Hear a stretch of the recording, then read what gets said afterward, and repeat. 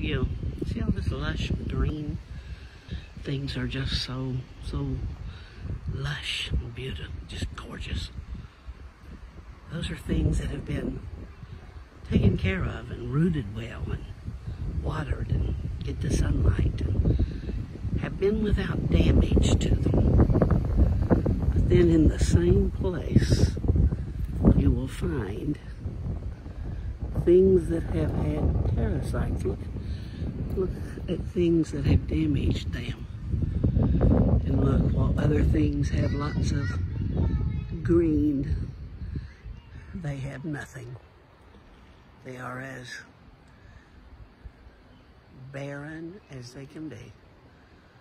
The Lord spoke about leaving a vineyard here to be taken care of and giving us time to grow fruit to have for Him. And it had no fruit. Look how it stands out from among its peers. Look at all the lush greenery. And then there's this one. Let's not let our lives be spiritually barren